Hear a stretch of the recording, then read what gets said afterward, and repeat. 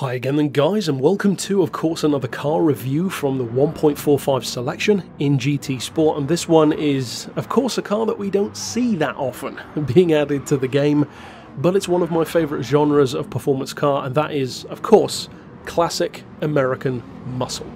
So few of these, far too few of these are added to the game as far as I'm concerned, and of course there are always people who say in the comments of every new trailer and silhouette video, oh, we have too many classics, we have too many road cars, we want more race cars, that's what the game's all about. Well, yeah, sure, but speak for yourself. There are many of us who do want those classic cars, and I'm glad that they do continue to add them, because this is a great car for muscle fans, and also because we haven't had the car before, as far as I know, in the entire franchise, if I recall correctly at least. Now, of course, the car's shape, its style, its era, its inspirations, all are similar to cars that we do know and love, like the Charger, the Roadrunner, etc., but it has a slightly different twist, because, for one thing, there are two deceptive things about this car, or at least two things which aren't the way that you would think they are.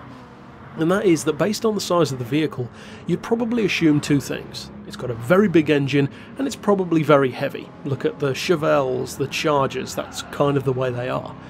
Neither is true of this car. It's actually not that big an engine by muscle car standards, a 6.3 litre V8. It's not even overly powerful by muscle car standards, with 335 horsepower, 425 pound-feet of torque.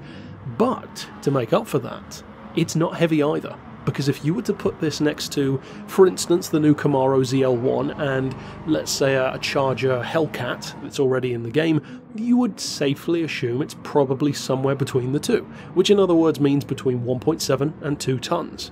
The reality is, this is 1.5. 1,533 kilos seriously undercuts both of those other cars. In fact, it's literally around half a ton lighter than the Hellcat. That is a huge difference for a car that looks like this. Now, of course, I already mentioned in my overarching video discussing the 1.45 update and my initial thoughts that this one was probably my favourite car of the vehicles added.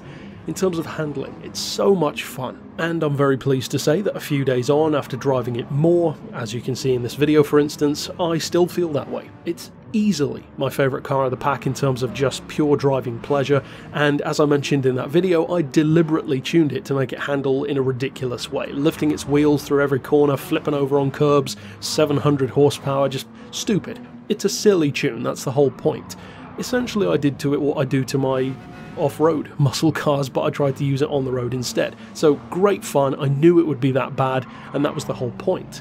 However, if you compare the way that it was handling in that video to the way that this one is handling and performing here, you'd probably think, wow, he must have, radically altered the suspension, maybe still running the same kind of power to beat these cars.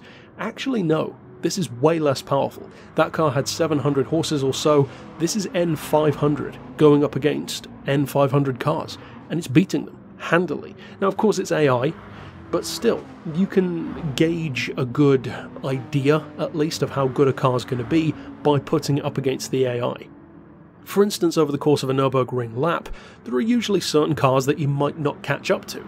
Now in this race, for instance, it takes a bit longer to catch up to your Porsche GT3s and your Amuse S2000s, but again, this is a classic muscle car in the same category that these cars are in, so you have next to no weight advantage, and you certainly don't have a power advantage, and yet it's still beating them. Now again, it's AI, but you get the point. It's a very responsive car to tuning, and that is something which I've always maintained on the channel. Muscle cars get such a bad rap, especially from JDM fans, and of course, because they're rivals. But the thing about JDM versus muscle, and the reason why I have always been and will probably always be on the side of muscle, is that JDM cars just do all the work for you. Sure, you can tune them, but they're already good.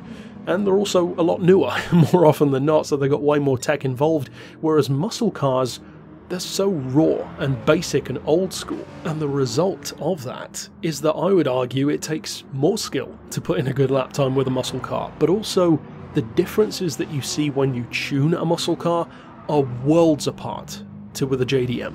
If you were to give someone a challenge of taking, and in fact I used to do this on the channel in the Sleeper Spec series, if you take a JDM car like a Skyline or a Supra and you're not allowed to do anything to the power or to the weight or even to the tyres, you can only adjust settings like suspension and gearing, then take it around the Nordschleife, you'll notice a difference of maybe around 10-15 seconds. If you do that same challenge in something like this Coronet, it will be a massive difference. I'm talking 30, maybe even 45 seconds, probably even more, maybe even around a minute faster without any power or weight difference at all, just giving it a better gearbox and tuning the suspension, because that is how responsive they are. They're so old school that when you apply modern theories and modern techniques to them, they love it. They respond so well to it. And that is also one of the reasons why I will always say that a muscle car is a very versatile machine, and a lot of people don't believe that. This one is a perfect example. It's big and it looks heavy, but it's not. You can use the Coronet as a drag car, to some degree a top speed car, against other muscle cars at least. You can use it as a circuit car, as I'm showing here. You can certainly use it to have just silly fun, as I showed before, and you can definitely use it as a rally car as well. And I've done a number of rally tunes in this game, and muscle cars are deceptively good at rallying. Yes, they're big, yes, they're heavy, but they don't feel that way. As soon as you get them on the dirt, they feel like they're actually more at home there sometimes than on the street even, which is kind of ironic. Now, as far as the spec sheet, we already touched on some. 335 horsepower, 425 pound-feet, 1533 kilos, not a particularly big engine, 6.3 litre, naturally aspirated V8. And the pricing, it's technically a little bit more than the Camaro, but still, 80 grand is not very much at all. And across the board, I love the fact that we've got not just a new classic muscle car in the game, which of course is always welcome, but a new one. It's not just a returning one, it's a debut. And to be able to take a car like this up against the stalwarts of the franchise, if you will, like the Camaro, some of the relative newcomers like the Trans Am and others too, the Challenger of course, well that's nice. It's nice to be able to compare cars that actually would have been going up against each other in real life in the game when you haven't had that option before. So yeah, I love the Coronet. I'm really glad that they added this to the game. In terms of upper end potential, as I said, you're looking at around 700 horsepower, so you can quite comfortably transfer this car between N300 all the way up to N700.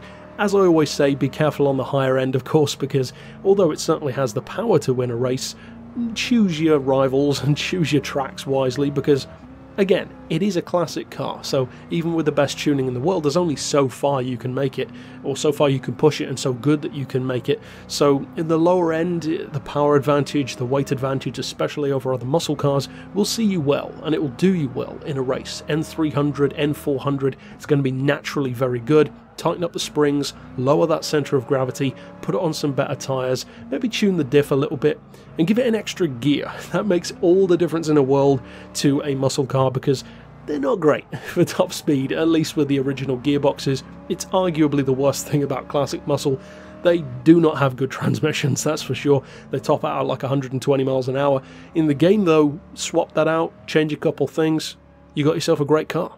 But ultimately that's it for my thoughts on the Coronet Super Bee. I am very glad that they added this to the game. I wish, as I said before, that they would add more classic muscle cars, but at least this is better than nothing. So I'd love to hear your thoughts on the car down below, and of course, until next time I'll see you then. But for now, as always, thanks for watching.